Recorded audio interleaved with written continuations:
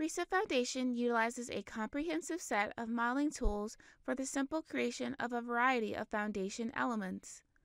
Model foundation elements such as grade beams, retaining walls, spread and combined footings, piles, and mat slabs. In this video, I'm going to show you how to analyze and design retaining walls in RISAFoundation. So let's go ahead and get started. So the first thing I'm going to do here is I'm actually going to modify my drawing grid because I'm going to design a basement wall. This partial basement structure will have a length of about 80 feet.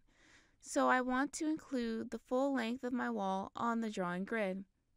To modify my grid, I can just go to the Drawing Tools tab here and choose Drawing Grid.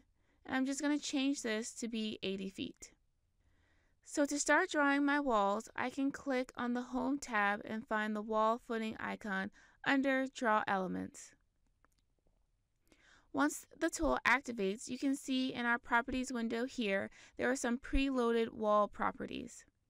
However, today I'm going to add an additional wall footing definition. So to do that, I can press on the triple dots here, and it's going to take me to this wall footing definition editor window. I really like this window because it helps me visually understand the input references for the different variables for my wall footing. For example, my soil height is referenced in this diagram here at the right.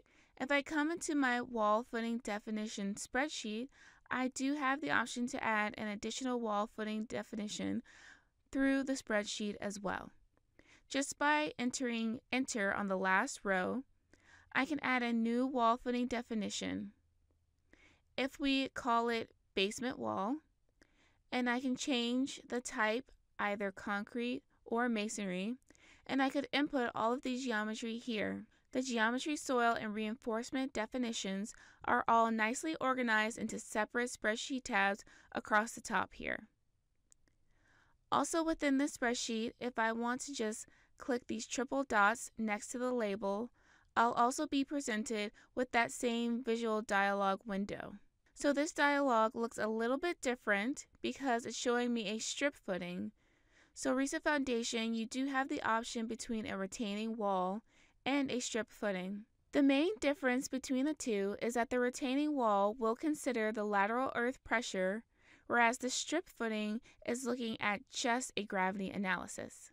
So for this basement wall, I'm going to want to consider those lateral earth pressures, so I'll go ahead and choose from this drop-down menu of wall type to be a retaining wall. Up here across the top is all of our retaining wall properties nicely organized into tabs. So here on this General/Geometry tab, I have the option to specify the wall thickness of 18 inches. Since this basement wall is supported at the top by the floor diaphragm above, I'm going to go ahead and say that this is propped. And we'll say that this wall is about 18 feet tall and the soil will come up to about 17 feet. Maybe we've got a sidewalk pavement on the exterior that we need to account for, so we'll leave the water height or saturated soil height the same. We'll also have the option to specify whether or not the footing is poured congruently with the wall or two separate pours. We also have the option to specify whether or not that interface between the footing and the wall is rough or smooth.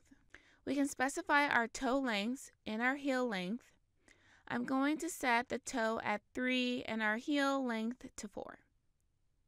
I also have the option here to specify the concrete material or masonry wall, but in this instance I'm going to use a concrete and I'm going to change the wall construction material to normal weight and 4,000 for the concrete.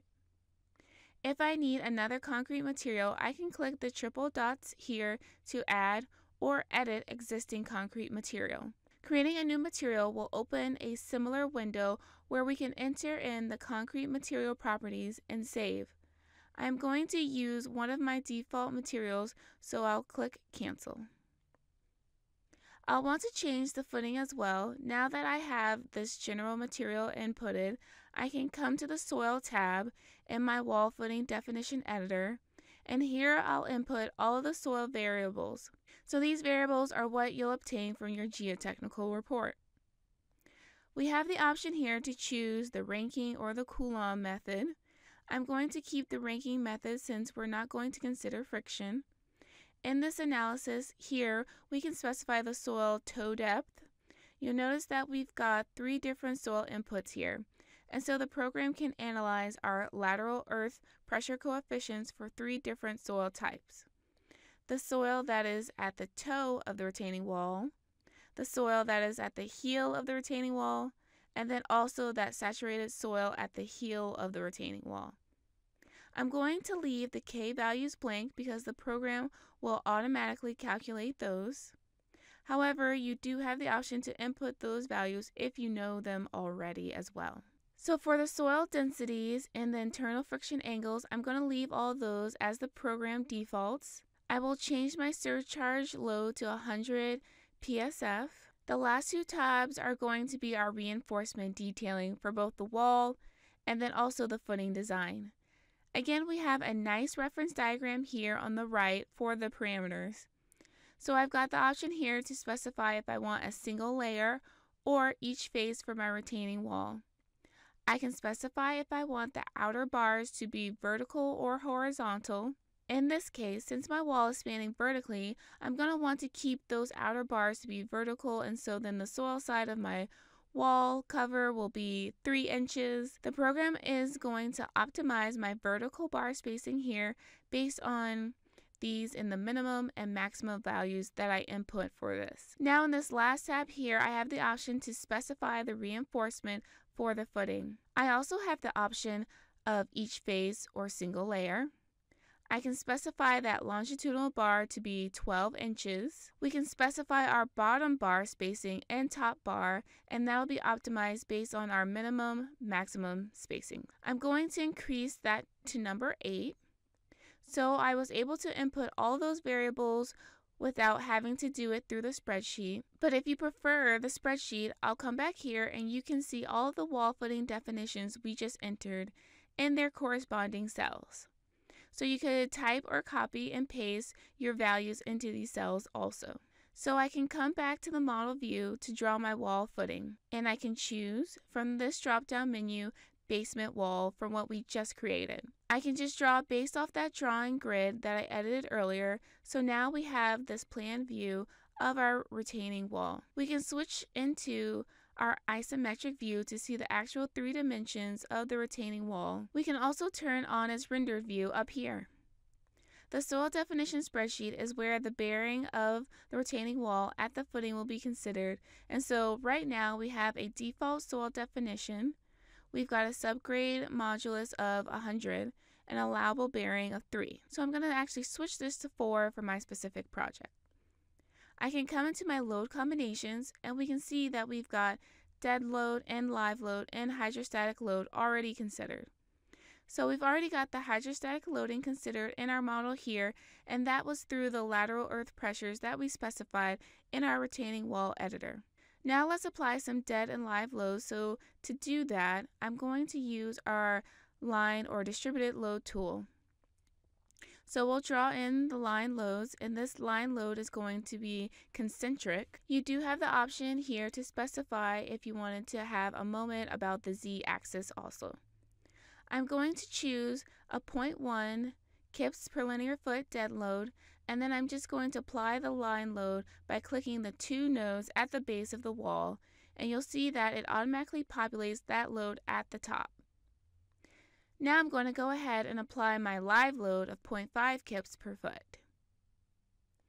So we'll go ahead and run the analysis of this retaining wall. You can review all of the results for your retaining wall through the results spreadsheets here on the right hand side. But if you are more of a visual person, you can view the detail reports. To view, click our detail report tool and then click along the base of the wall here.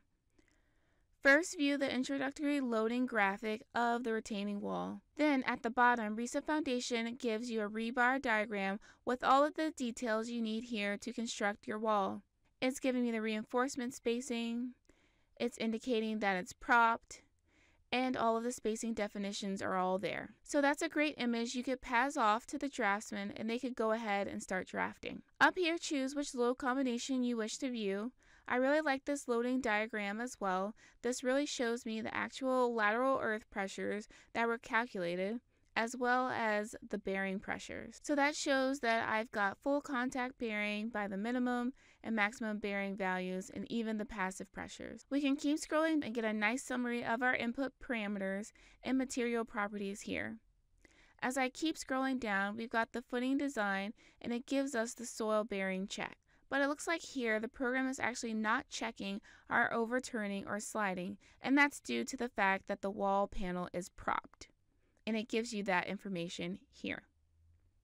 At this point, we've completed the design and analysis of our retaining wall.